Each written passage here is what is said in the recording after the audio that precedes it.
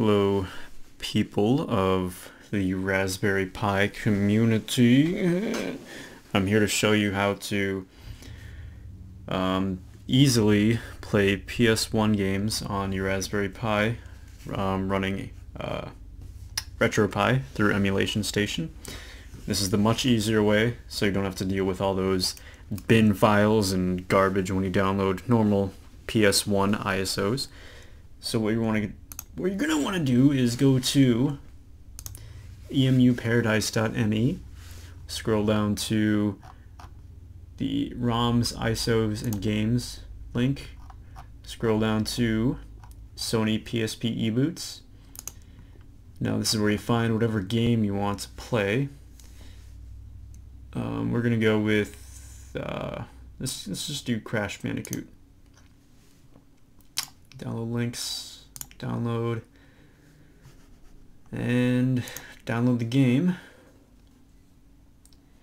It's about 524 megabytes, so it's going to take just a little bit. In the meantime, what you want to do is get your flash drive out and ready. Let's plug that in.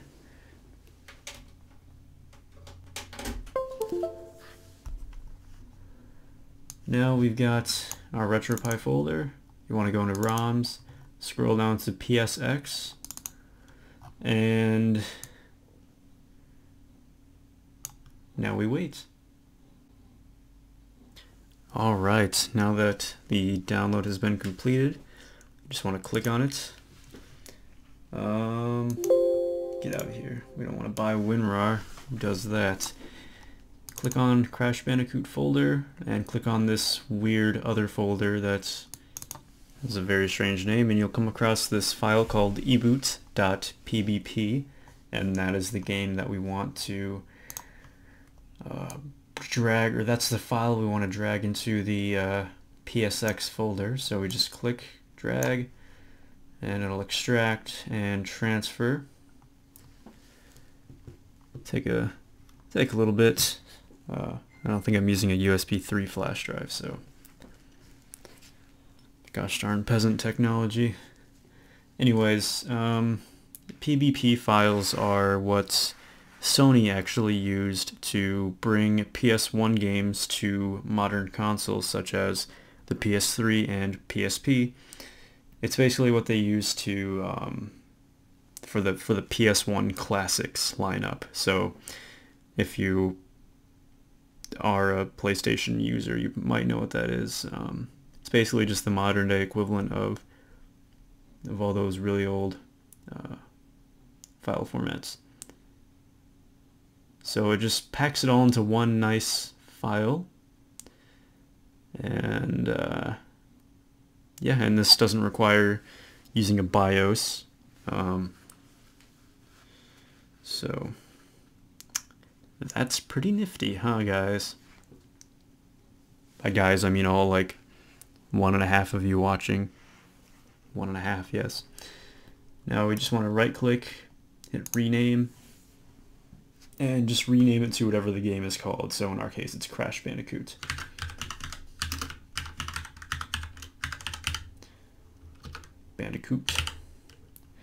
Hit enter, and there we go. That's all you do. Now we want to take this out and plug it into the Raspberry Pi.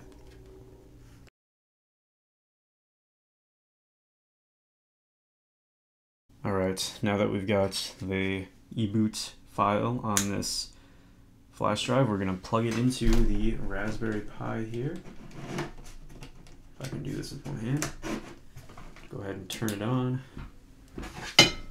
Switch, I have this hooked up to a TV, so just switch the inputs. And we'll load up the Raspberry Pi. And basically, if you're a Retropie user, you'll know that the green flashing light on your motherboard means that it's transferring games, okay? Well, files, I suppose, not necessarily games.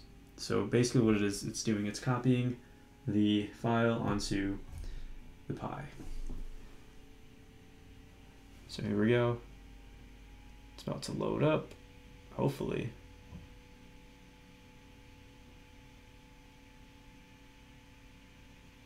I don't know why it's taking so long.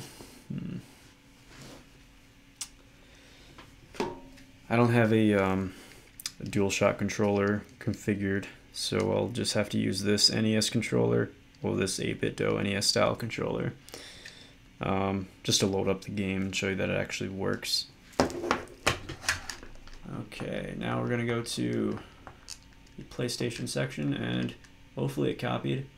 Yep, there we go, Crash Bandicoot right up top. And what I like to do is push select on your controller, go to Edit Games Metadata, and then go all the way down to Scrape.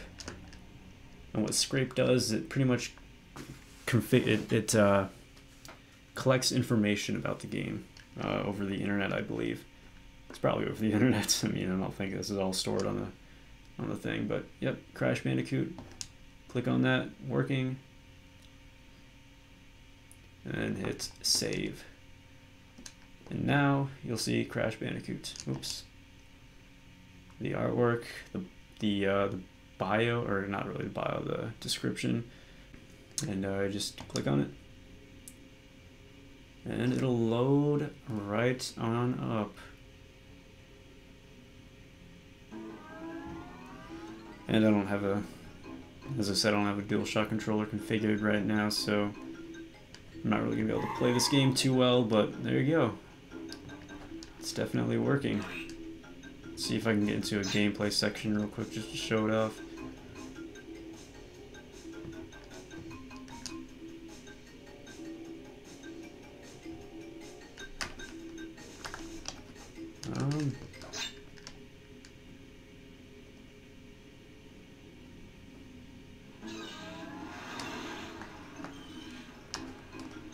Yeah, there we go. Doing this with one hand, so it's a little hard, but anyways, there you go. That's how to do it. The easy way, instead of trying to find a BIOS and deal with a bunch of stupid files and all that. So hopefully you guys can use this information. Hopefully you learned something. I really wish this was available when I was trying to figure this out. So take it easy and happy emulating.